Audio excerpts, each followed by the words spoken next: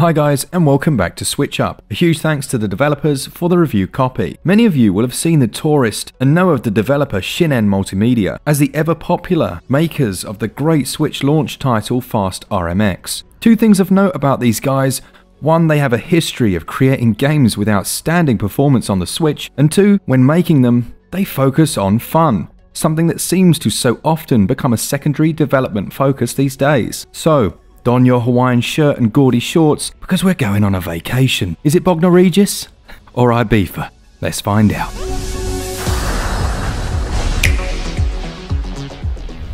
From a narrative perspective, the Touryst takes a very hands-off, emergent style, where the world tells you the tale as you progress. You play as a new visitor to Touryst Island and are soon corralled into helping a wise old gent to search for the all-elusive cause you've been tasked with finding. Why exactly? Well, he doesn't really give a great deal away, but he does hand you a few tour guides for other islands, and off you go. There are a number of secondary tales that again are much more experiential than they are about bold, overt narrative, like helping the elderly couple find a decent holiday location, or following leads of an island that perpetually rains. It might not seem too engrossing, but this game has a special quality in terms of the narrative, that unusualness that a title like Little Big Adventure had, where the world and its inhabitants have a unique character all of their own.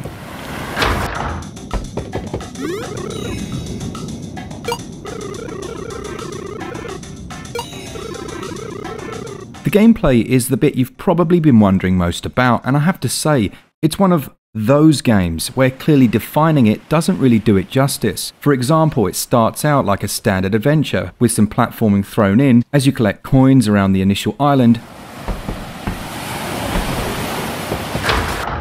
But soon you'll be facing off against a bizarre snake-like creature, unclear whether it means you harm, but disturbed and threatened nonetheless. The islands themselves are lovingly crafted playgrounds, with many totally useless but nonetheless interactive areas and spots. It gives it a sense of life, but also makes it a far more relaxing title during these times than I'd have imagined. And there's an ongoing task to use the camera you buy from the shop to take photos of these monuments as you visit the different locales, which you can then sell back to the shopkeeper. There is no main gameplay loop here, and that's really important and slightly a throwaway comment, but if you're at all fond of titles that merge several genres on the fly, you will, as I did, have an affinity with the game and feel refreshed by the developers not limiting themselves. 1 minute all will seem standard as you venture down in yet another monument tomb to search for the all-elusive cause you've been tasked with finding, and the next, you're rigging up the lighting at a beach party, flying an RC drone race, losing horribly at a surfing competition, spelunking in a mine, finding lost treasure, or just taking a stroll through these beautiful yet strangely dreamlike places. The platforming is also helped by a very solid set of controls, but they aren't perfect. You can control the character with the left stick, with new abilities unlocked as you buy them from the shop, including a nice dash one that sees you tearing across the island, a double jump, and some more interesting moves later on. Whether you're diving beneath the ocean to search for another monument entrance, or grabbing ledges to reach those hidden coins, there's a real sense of exploratory fun here that feels both rewarding and charming. Puzzles make up a large part of the game as well, and usually they take the form of environmental clues. Everything's very hands-off, and you're left to figure things out yourself. I won't pretend this doesn't mean there are some times when you'll be scratching your head as to how to solve certain ones, but it felt like the solutions were logical and rarely required more than a touch of lateral thinking. The platforming can be quite punishing, but an instant respawn and no actual health system means you're right back into the experience instantly to try again. I mentioned that the controls weren't perfect, and to be clear here, they're very responsive and tight, but during the platforming sections, the nature of the semi-isometric camera, even with its 180-degree rotation and zoom, do sometimes feel a touch limiting.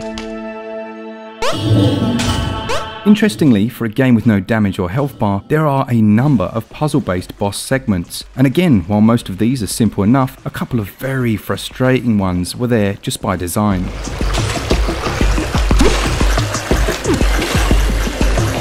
The Tourist can be surprisingly demanding on the player. When you stroll casually into the arcade on one island, buy your play tickets, an amazing touch by the way, and then sit down at the fast arcade machine to try and beat the local Billy Big Time's best scores, I won't lie when I say that I thought I was going to absolutely smash it.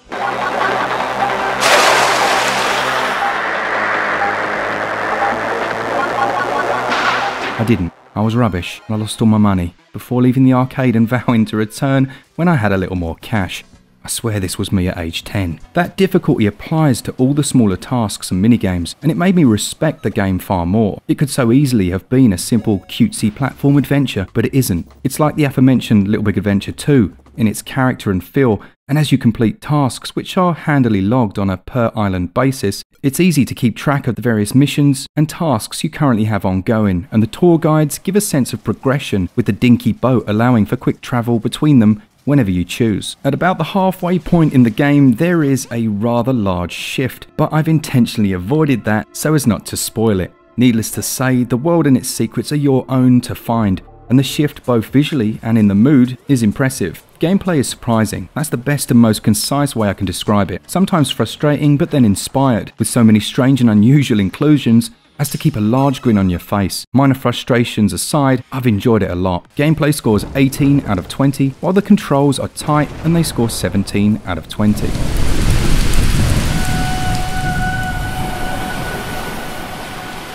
Now Shin'en don't do bad performance. They specifically made 60 frames per second the first target of the game. The butter experience you'll have here is a testament to it. Now despite the voxel-esque aesthetic of the game, it has an incredibly capable engine and lighting system, draped over a world filled with realistic physical limits. Bump into a railing and watch as it bends, or pass through a gate as it realistically hinges back and forth.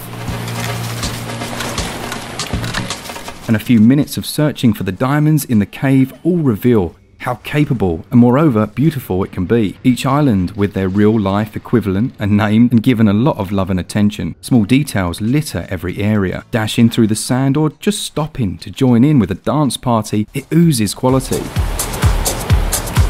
There are the occasional quirky moments. I think my capture card went haywire, but when I was in the mines, the physics of the minecarts went crazy and did that mad dance these Havoc-based games often do. Other than that though, performance and visuals are top notch, and while it won't be to everyone's taste, the shallow depth of field gives the world a toy box feeling that suits it perfectly.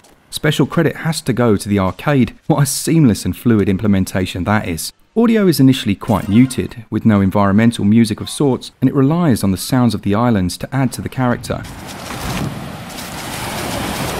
This changes though, with the ambient and sound palette very much matching what's going on screen.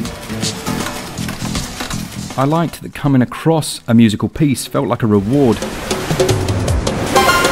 but I do think at times it's a touch too sparse. The weather plays a large part in the texture of islands, and you can almost feel the rain hammering down. Visuals I really love. They scored for me 19 out of 20, while the audio is decent but not standout, it scores 16 out of 20. The game costs £17.99, €19.99 or $19.99. There are tons of secrets, but the pace of this one and length are hard to judge. I've put in around 12 to 15 hours already and haven't come close to seeing everything just yet. Shin'en want the game to be played at your own pace. I will say, don't go in expecting an on-rails guided tour here. This is a self-catering holiday for sure, and spending 2 to 3 hours just chilling in the arcades is absolutely possible. Hopefully we'll see a physical release at some point, but judging by the forebear, we didn't see that with Fast RMX on Switch, which was a little odd as it was on the Wii U. This is a real gem for my money, and value scores 18 out of 20.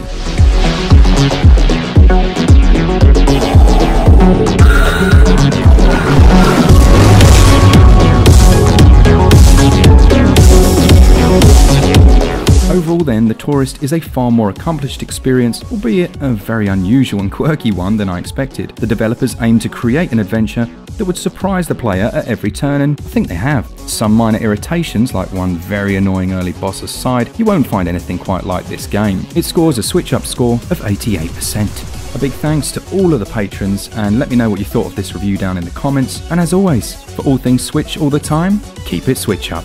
Cheers guys, see ya!